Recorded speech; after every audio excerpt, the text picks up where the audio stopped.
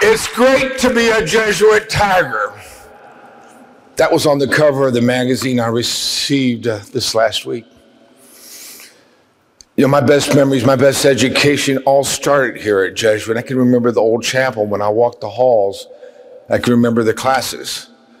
I can remember the challenge of being a student that was not understood, that being dyslexic and ADD makes it challenging.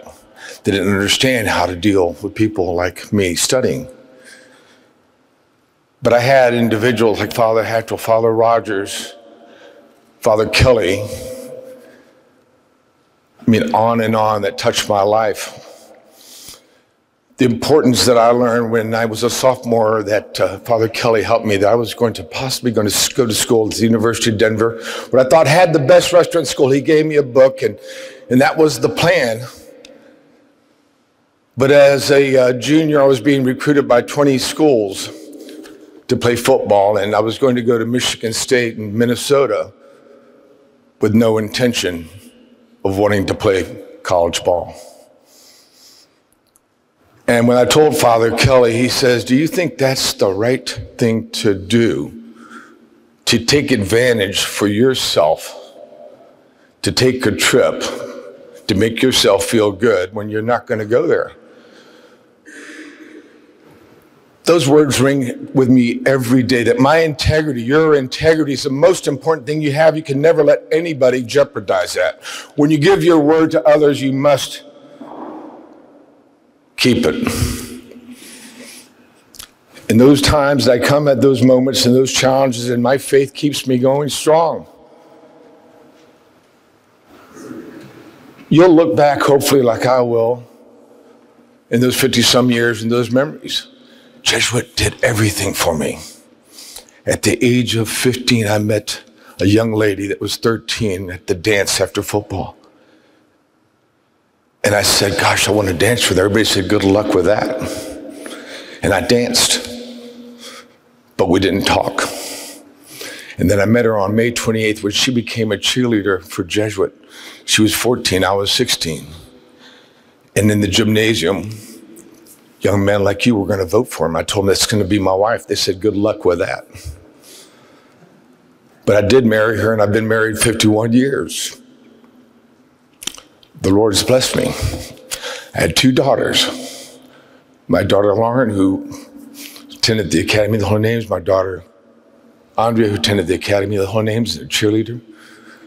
But I'm proud today that I have 2 grandsons here. Alexander Shulman, who's a freshman, and Maximilian, who's a senior. And that my grandson Michael graduated from here. The opportunity that you all have to take over the world is limitless. But you have to have confidence in not always being right. I think I'm always right, but sometimes we're wrong. And when we're wrong, we learn those lessons, because I promise you that you will make mistakes. But I will tell you, though, you have a responsibility to not tolerate bullying from anybody. Like a young man that I knew from 4th grade, Bobby Donovan, that was being bullied because he was different. He was a genius that didn't live in this world. You have to have that courage to stand up for what is right, always.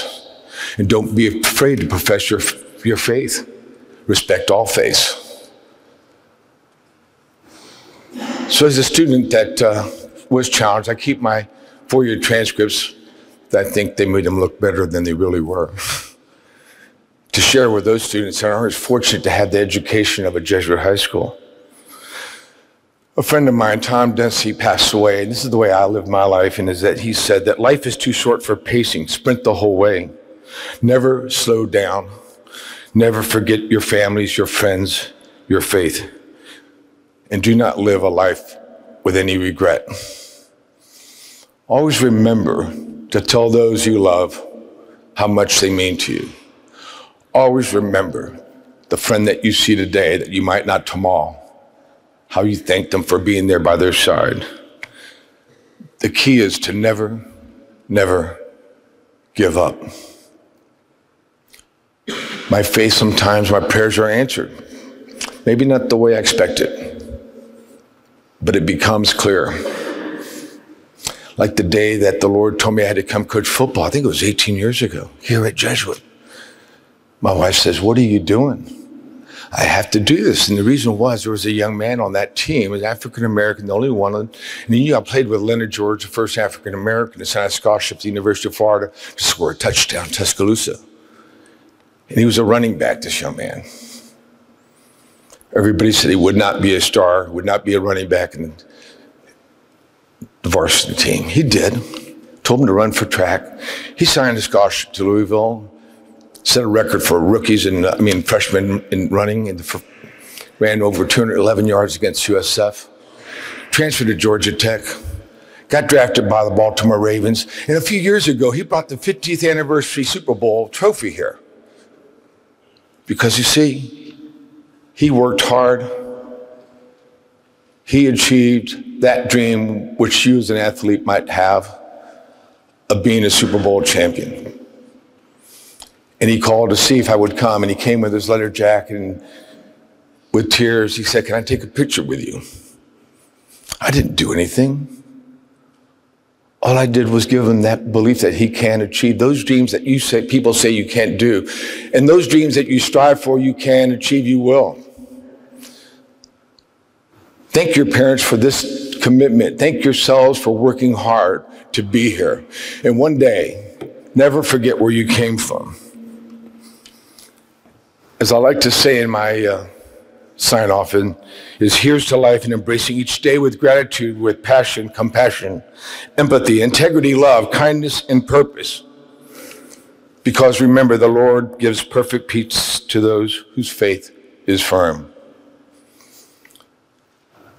I've had people that have touched my life, and 2 Medal of Honor winners came to see me.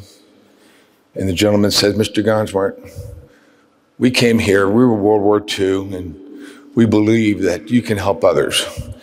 And they gifted me this cross from olive wood from Bethlehem. I still don't know why they selected me. But they sent me 50 more. It's a hope cross. I always keep extras in my pocket because I hope that you, too, will realize the dreams and success in making life better for others, because you've been given that opportunity here at Jesuit. God bless each one of you. Best of luck. Thank you very much.